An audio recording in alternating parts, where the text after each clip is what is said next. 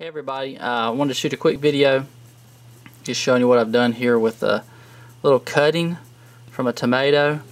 Bobby over on the MHP Gardener's channel, he showed us how to, he does his suckers, and he transplanted the suckers. So it kind of gave me an idea when I was transplanting these large tomatoes on Saturday.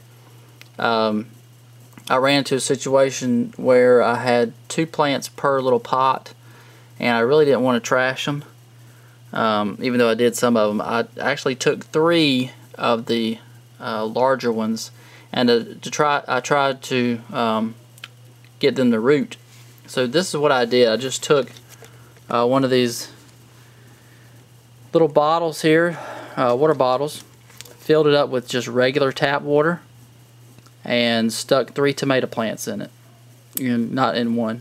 They each have their own little bottle. So, and you can see here what it looks like.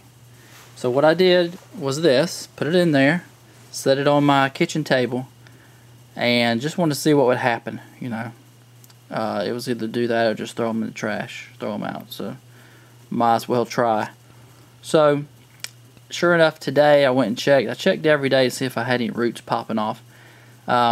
And today I started seeing some. So I wanted to show you what they look like. This is just regular tap water. It's not bottled water. And you can see how the roots are coming off. Now this is not a sucker.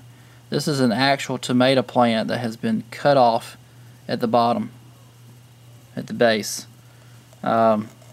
which is, you know, essentially just like a sucker. But anyway, the plants, you know, they haven't looked that rough. They went through some significant trauma with me cutting off the bottom. There's, you know, some leaves that kind of look a little bit bad, but the whole plant doesn't look that rough. So this one over here, we'll just watch and see what happens. It's not like I don't have, you know, more tomato plants. But anyway, this is a Homestead tomato. It is an heirloom variety.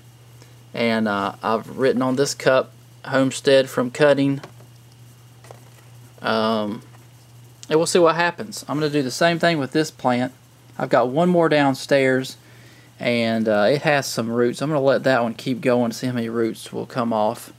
I'm sure it'll be a lot, hopefully, and we'll just see what happens. So I'm going to go ahead and transplant this one.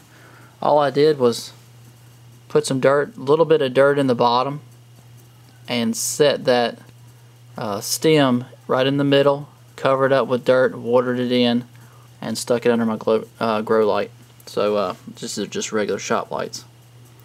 So we shall see. I'll keep you posted.